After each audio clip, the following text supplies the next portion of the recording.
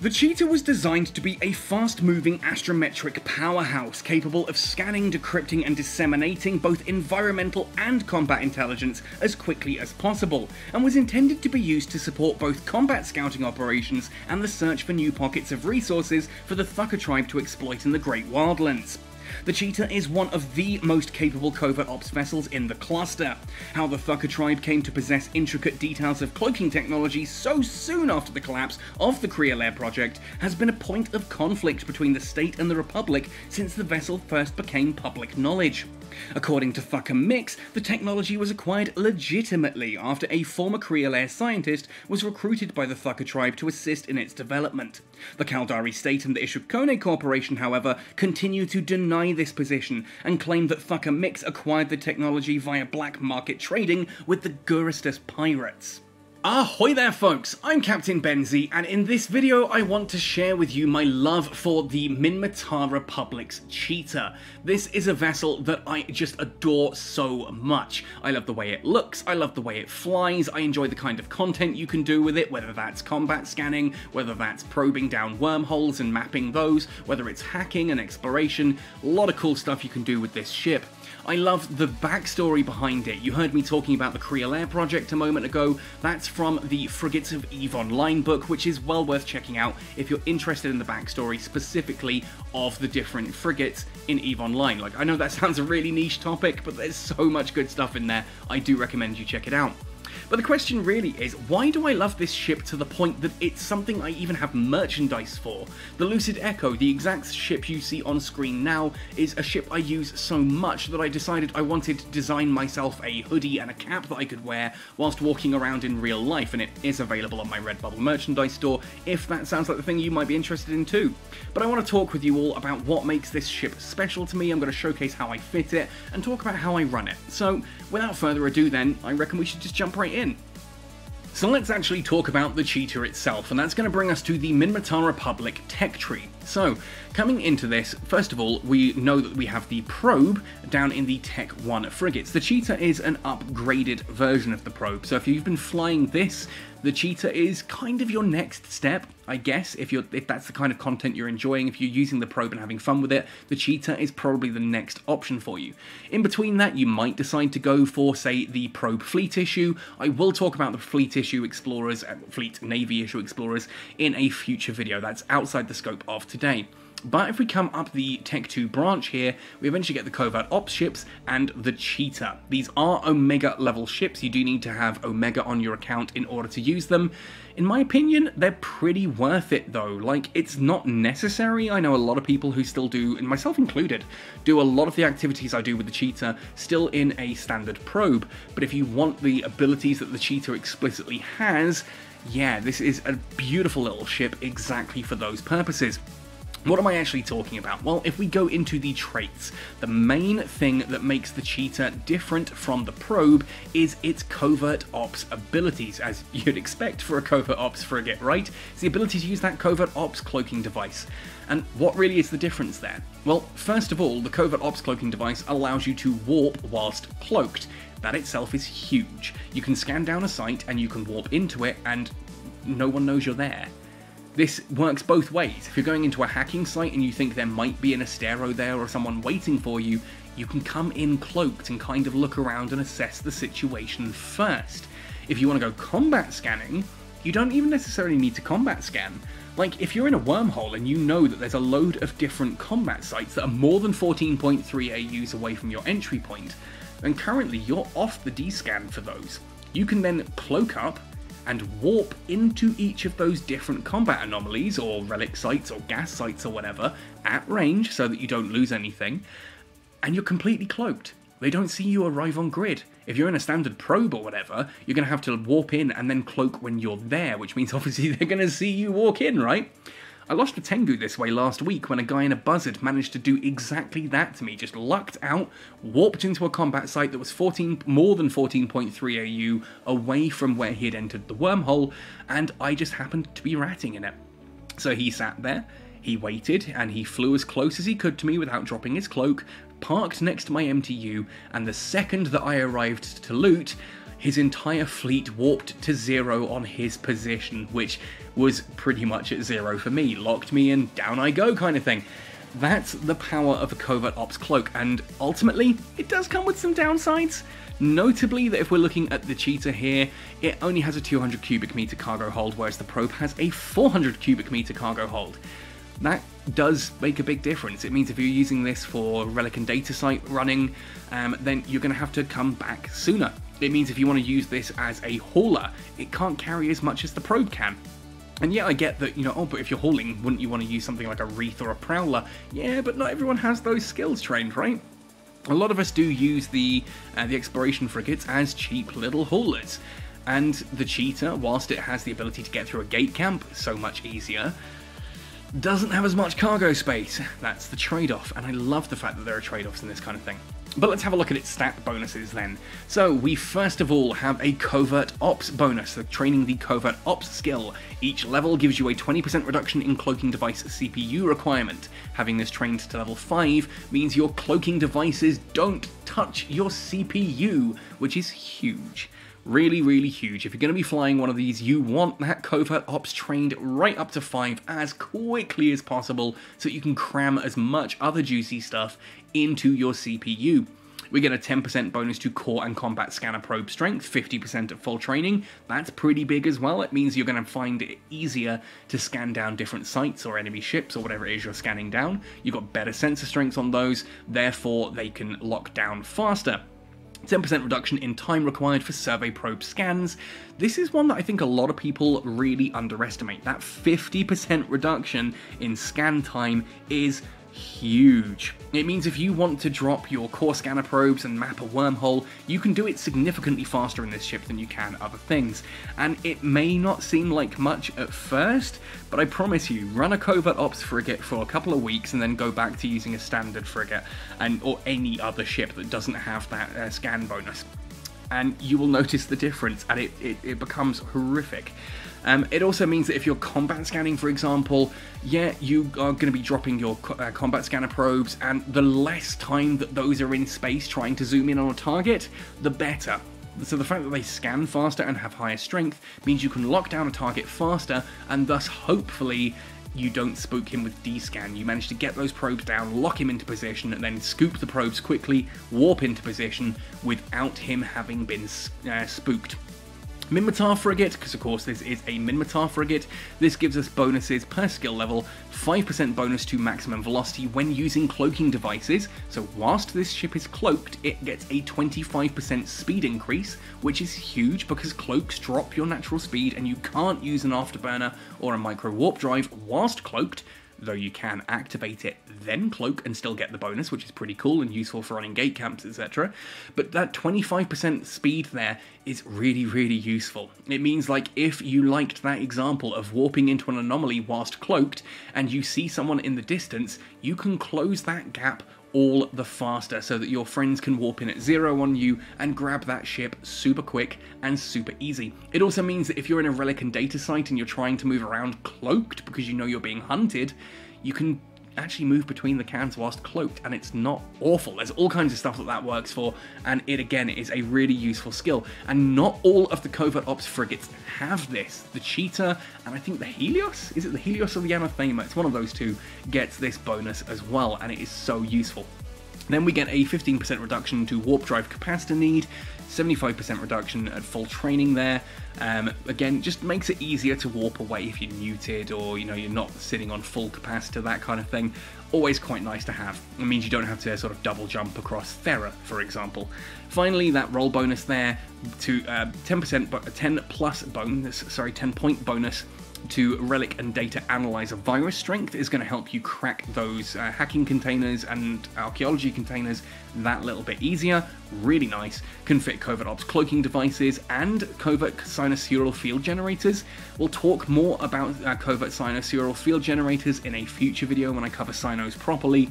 Again, the fact that it can use that is really useful for certain fleet warfare, and the cloak reactivation delay reduced to 5 seconds. Oh no, someone decloaked me! Oh well, it's only 5 seconds before I can cloak up again. Sometimes that's all the time you need. Looking at its attributes though, we mentioned earlier, compared to the probe, it only has a 200 cubic meter cargo hold, down to from a 400 cubic meter cargo hold. It also can't fit drones like the probe can, although I'll be completely honest, I have never once used drones out of a probe. No, that's a lie, I have once, just to kill some mining rats when I was using a probe to go mining, but goodness me, that's a niche use right there. Why were you mining in a probe, Ben?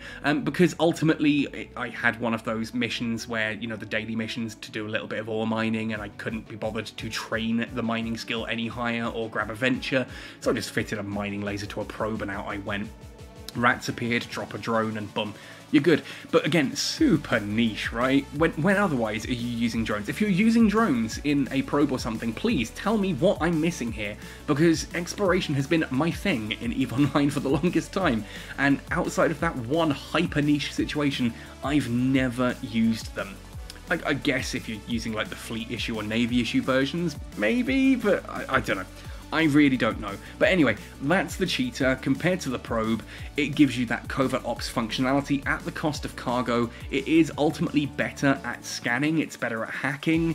It just has to dock up a little bit faster, and it doesn't get the salvage duration bonus either, I suppose, that the probe standard gets. So if you're wanting to use it for salvaging for whatever reason, it's not as good. Although, in fairness, if you're salvaging, you know, the Thrasher is right there. You don't even need to have the Minmatar Destroyer bonuses, just Minmatar Destroyer 1 to be able to undock it with a full set of salvages in the top slots. That's all you need! But anyway, we are digressing. So let's talk about how I personally fit my Cheetah, the Lucid Echo. And I'm going to say that again, how I personally fit it. Your mileage may vary on this, because I might have different goals in mind to what you're looking for, and of course my skills that I've got trained to, whatever level I've got them trained to, are going to affect things as well. Now, for the purposes of this fit, essentially I use the Lucid Echo to go around and map wormholes. That's what I'm mainly doing with this thing. Mapping down different wormhole sites, adding it all into Tripwire for my corporation to understand what kind of content there is around us. I do occasionally run relic or data sites on this as well, the safe versions, so I do hacking and archaeology, just to get myself a bit of ISK on the side. That's kind of how I get my paycheck, in inverted commas, as a wormhole mapper. I kind of get first dibs on those combat sites. Beyond that, I do occasionally use this for running combat runs as well. I will go combat scanning with this to nail down a target, move in close while cloaked, and provide that beacon basically for my friends to warp to zero at. That does require a slight modification of this exact fit, but well, let's talk about that. So the top slots here, in the high slots, Sister's Core Probe Launcher. Now, this is a core probe launcher at the moment because I'm trying to keep the fit as cheap as possible. If I go combat scanning, or I think I might be in a situation where I might want to quickly swap to combat scanning, then I often use an expanded probe launcher, obviously the Sister's expanded probe launcher. I go for Sister's over the standard stuff because it gives me higher base sensor strength. That base sensor strength allows me to nail down a target just that little bit quicker. When I'm mapping a wormhole, I want to be able to nail down every single one of those sites, bookmark everything quickly, add it all to Tripwire quickly so I can move through and get on with the rest of my day. I want to be able to quickly and effectively provide a mapping service in as short a time as possible, so that strength allows me to get that done faster. Ultimately, it's worth the additional cost for me. You might find that with the skills I've got, I can actually run out there with standard core scanner probes and a standard core probe launcher 1 and still be able to get everything. I just want to be able to do it that little bit faster, hence I use the Sisters. Because we have a Cheetah, it's a covert ops ship. I think honestly, if you're undocking this without a covert ops cloaking device on it, I honestly think, and this may be controversial to say, but you're doing it wrong. Like, why would you fly a covert ops frigate and not use a covert ops cloaking device? This is the main reason to fly this particular ship. And absolutely, that ability to warp whilst cloaked is huge. It means you can, if someone jumps in on you, you can quickly cloak up, move off to a distance, and then warp as quickly as possible without them locking you. It means that you can land on grid with someone, they don't know you're there. I've already explained the advantages of a covert ops cloaking device, I'm not going to do it against here. Now, the top slot here, if you're following my content from EVE Echoes, is something you've never heard of before in your life. It's an Interdiction Nullifier.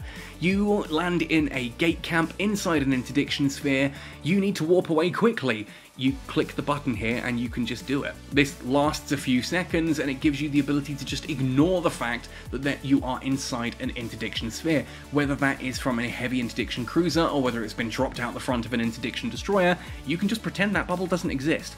Super powerful. Like, there have been times, genuinely, if you look through my Z kill board, I lost a cheetah the other day because I was playing whilst ridiculously tired. I completely forgot I even had the Interdiction Nullifier fitted. I tried to Microwarpdrive out of the bubble, they then locked me and scrammed me before I could warp away. The Interdiction Nullifier, it's an I win button against interdiction spheres, and again, if your ship can fit it, which not every ship can, this is a lifesaver. This thing has allowed me to survive gate camps throughout nullsec, throughout wormhole systems, and just laugh while I'm going. Occasionally I forget it exists and I do lose a ship, but that's me being an idiot. That's not any problems with the nullifier. And ultimately I would always go for an Interdiction Nullifier 1. There are advantages sometimes to using the 2, but this one has the shorter reactivation bonus, which means if you accidentally warp out of one bubble straight into another one, it's fewer seconds until you can actually use it again to get out of that one. Really, really worth it in my opinion. And what else are you going to put in that high slot? A salvager? What are you, flying a probe? In the mid slots, 4 mid slots on this bad boy, we have a Relic Analyzer II and a Data Analyzer II. You could theoretically drop in a Zeugma or something here, an integrated analyzer for a little bit of extra, but that massively increases the cost of the ship, and considering I'm running in hostile territory most of the time, it's just not worth that additional cost in my opinion. Data Analyzer 2, Relic Analyzer 2, more than enough to open all of those boxes with no real issues. Again, does depend on your skills, but that's more than enough for me. Now, the 4th slot, and yes, I'm skipping the 3rd, 5 meganewton YT8 compact micro warp drive. I can fit a micro warp drive 2 here, but the YT8 is a little bit cheaper for me. Does exactly what I need it to do. Quick bursts of speed. When I arrive in a wormhole system, I will often double click in space, activate the micro warp drive, drop the probes, and then immediately hit the cloak. And I do all 3 of those in a very short period of time. It means I'm essentially moving for 1 cycle of the micro warp drive at, and getting that bonus to this flight velocity. I'm cloaked up and my probes are already out for me to start scanning, so I can start drifting away from the wormhole, thus it's less likely someone's going to drop in and decloak me. Ultimately, that's pretty much the only real use for the micro warp drive. You can say, oh, but you use it to burn out of bubbles, but that's what the interdiction nullifier is for. Now, the cargo scanner here, this final mid slot, this is a bit of a mixed one. I use a cargo scanner too when I am going relic and data hunting, or just mapping a wormhole, and I might be running some hacking sites as well, because it allows me to pick the containers that are actually worth spending time on. When you're in nullsec or in wormhole space, in J-space, you kind of be able to want to know what is in the containers. Are they worth spending those few moments hacking into when your attention is off other bits of the screen and you could be jumped? It sucks to basically sit there and spend ages hacking something only to find that it's carbon. Like, who cares? Move on to something better. This sometimes does get swapped out for one of the different arrays. Often the pinpointing one there, just to get again a little bit faster in on different targets, up that scan strength a little bit to move in faster. But most of the time it's the cargo scanner, because again I use those relic and data sites to give myself a bit of income whilst mapping wormholes. But again, this one does genuinely shift out for different modules depending on the situation. Now, the low slots, this is where things become very, very personal, because remember, due to how server ticks work in EVE Online, essentially you always need to be just under a number. There is no difference between an align time of 3.9 seconds and 3.0 seconds. Sorry, 3.01 seconds. Those are both a 4-second align time. If it's over 3.0 and under 4.0, it is a 4-second align time. Ultimately, I've got this down to an align time here we can see of 2.9. This means I warp in 3 seconds. And I've done this using 2 Nanofiber internal structure 2s and 2 Inertial Stabilizer IIs, just to get that warp time down. Again, you could go for something like a damage control in here if you can't quite get yourself sub 3, for example, and you just sit there and go, right, okay, well, it's going to be a 4-second align time, I'm just going to deal with that.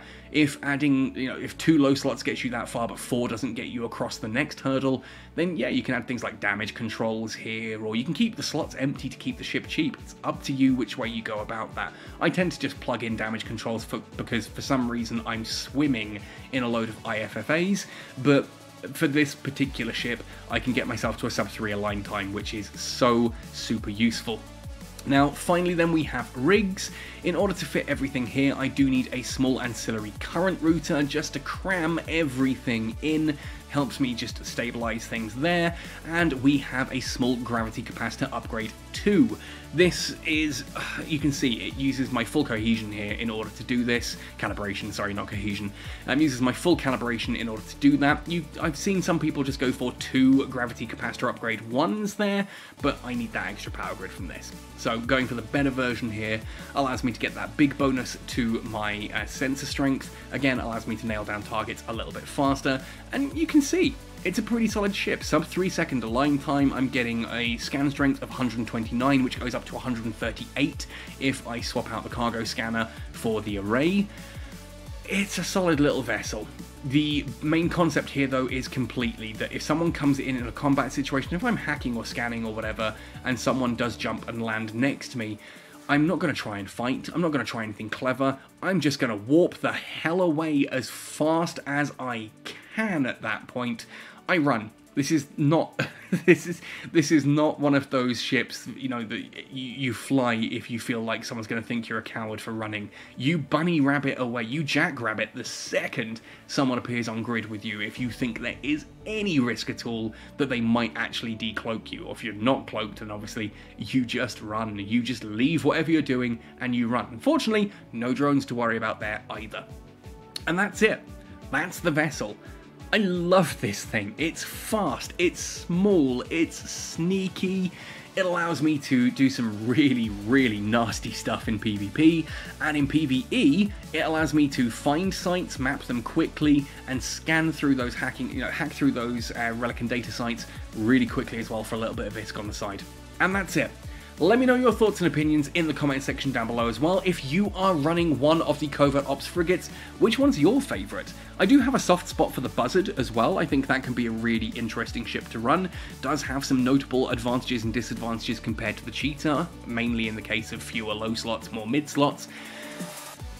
But the Cheetah for me is just the one that I enjoy the most. Yeah, you can get some slightly better stats in some ways from some of the others, but I love the way this ship looks, I love the colours, I love the design, I love the silhouette, I love the lore, everything about it, to the point that, as I said, I even have a hat and a hoodie with the Lucid Echo logo on it that I designed just for myself. If you fancy grabbing one of those, it's on my Redbubble merchandise store with a load of other stuff as well, but honestly, my merch store is more about just me creating designs that I sell to myself more than anything else. If anyone else enjoys it, then awesome. But otherwise, yeah. So let me know your thoughts and opinions. Thank you for watching right the way through to the end, folks. Please hit subscribe for more content like this if you haven't already. Otherwise, happy sailing and see you in New Eden.